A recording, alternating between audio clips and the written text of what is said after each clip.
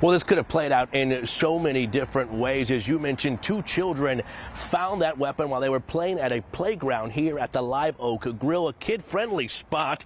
Thankfully, no one was hurt, and the scenario has now become a teachable moment for that parent and her children.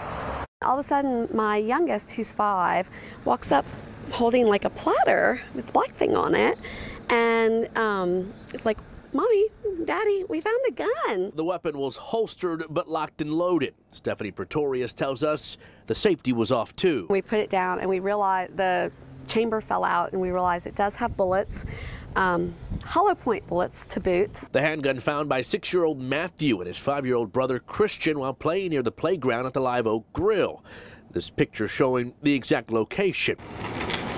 The boys back at it again as if nothing had ever happened. When we asked how they handled the situation, we got a quick and simple response. How'd you bring it to your mom? Funny. Pretorius was quick to point out that she doesn't blame the Live Oak Grill, but says she chose to speak out to warn others. Whether you like guns, don't like guns, behooves the point. You need to talk to your kids about gun safety. Jason Short, the president and CEO of the Texas Gun Club, tells us they teach just that.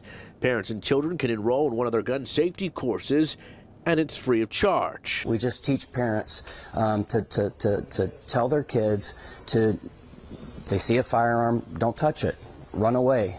Tell an adult. It really is just an educational piece for kids as young as kindergarten. And Pretorius did file a police report with HPD, who told her that the gun was stolen. She also spoke to management at the Live Oak Grill, who said they'd be looking at surveillance video to see if they could identify the person who may have dumped or lost the weapon there. We reached out to Live Oak. They did not get back to us as of news time tonight. We're live in Northwest Houston. Bill Barajas, KPRC.